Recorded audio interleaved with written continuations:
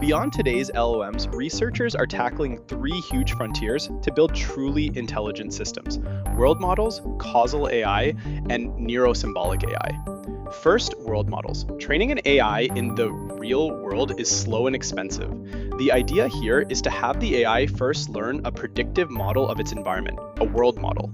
Then, the agent can train itself millions of times faster inside its own simulated dream, dramatically boosting learning efficiency. Second, causal AI. Today's AI is great at finding correlations, but it doesn't understand cause and effect. It knows that roosters crow when the sun rises, but it doesn't know the sun causes the rooster to crow. Causal AI uses mathematical frameworks to learn these causal links, allowing it to make true decisions and answer what-if questions. Third, neuro-symbolic AI. Deep learning is a black box.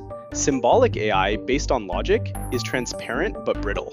Neuro-symbolic AI combines them. A neural network handles perception, like recognizing objects in an image, while a symbolic reasoner uses logic and rules to reason about those objects. It's the best of both worlds, learning and logic combined. So here's the takeaway. These three fields are the path to the next generation of AI. They aim to move beyond simple pattern matching to build systems with a deep, structured, and causal understanding of the world. The ultimate goal is to create an AI that doesn't just predict, but understands, reasons, and explains.